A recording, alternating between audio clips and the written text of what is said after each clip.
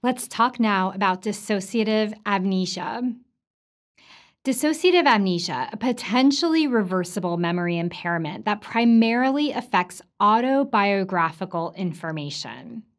The dissociative amnesia cannot be explained by ordinary forgetfulness. And while the patient is aware that they're having trouble remembering, they're actually oddly not that concerned by it. That's a key feature of the disorder. So there are different types of memory that are important to know about, which you can read about here, including autobiographical, semantic. There's also episodic memory.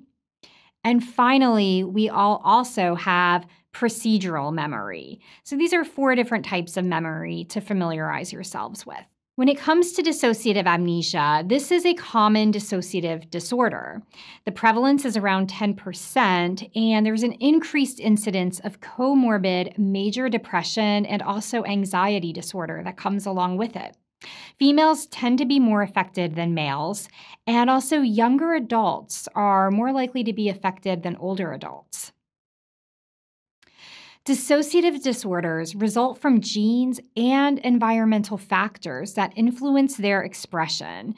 So this is what we think of in terms of the pathology of dissociation. So in other words, when an overwhelming traumatic experience occurs, maybe during childhood or later in life, it can actually trigger the expression of a genetic vulnerability that otherwise might have gone unnoticed throughout the duration of someone's life.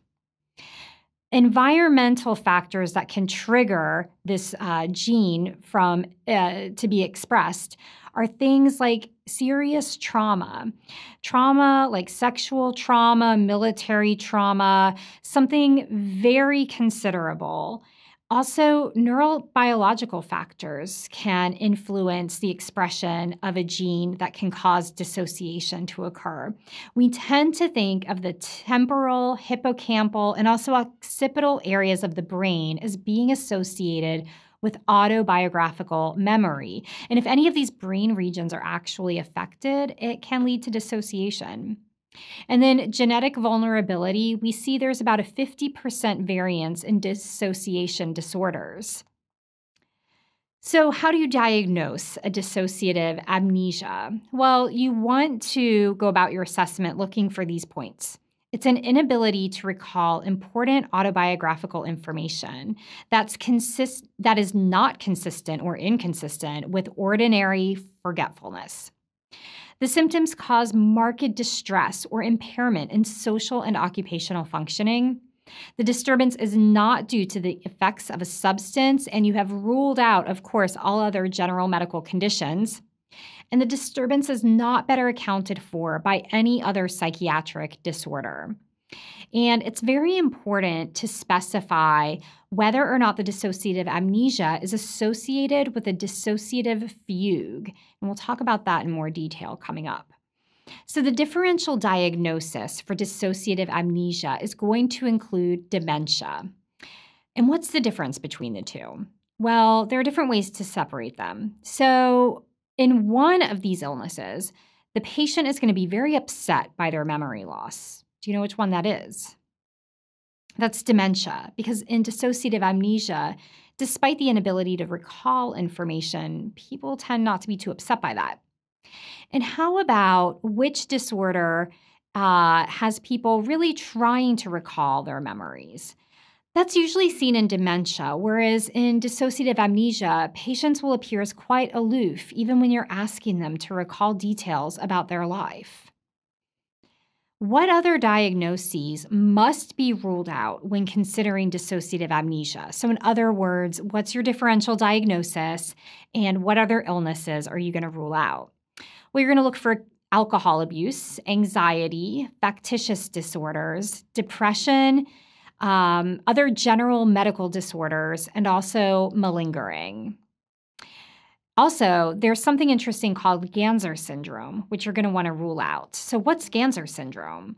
Well, that is a reaction to extreme stress, and the patient will actually give approximations of answers, or they'll give absurd answers that make absolutely no sense. Dissociative fugue, which I mentioned earlier, is actually a subtype of dissociative amnesia. And we'll talk again a little bit more about that coming up. So characteristics of trauma can lead to different forms of dissociation. And there are a lot of different types of trauma that one can experience. And depending on the depth and degree of the trauma, patient may be more or less likely to dissociate later. So some examples of trauma types are human assault or natural disaster, repeated traumatizations, having endured a trauma over a long period of time. Consider someone like a prisoner of war.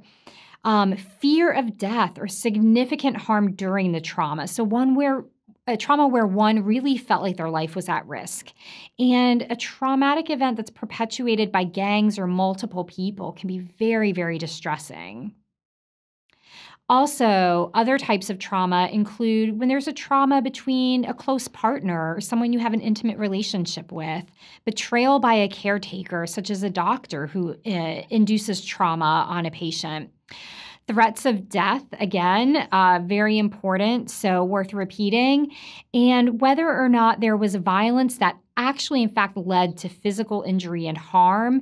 And people who endured trauma at an early age might be more susceptible later to having a form of dissociation. So the types and subtypes of amnesia we'll go through. We talked a little bit about different memory types. And when assessing somebody, you really want to know kind of what memory is in fact available to them. Like if they aren't recalling their autobiographical memory, you want to ask them a little bit about, well, what can they recall? What was happening before you met them, before an isolated event? How did they think? What were they feeling? So you're looking for different subtypes of amnesia, things like localized amnesia, selective amnesia, generalized amnesia.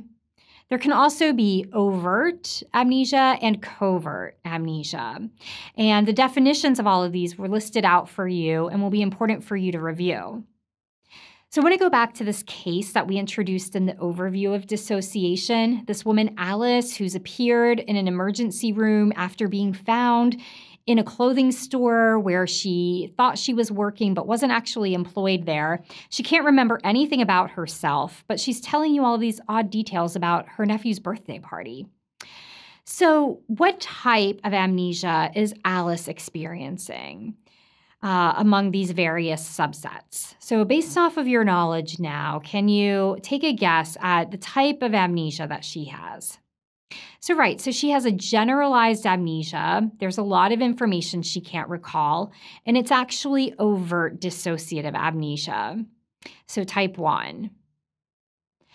That's the overview of dissociative amnesia, and you now know a little bit about its definition, epidemiology, diagnostic criteria, and assessment. We're going to keep going forward and talking about more forms of dissociation coming up.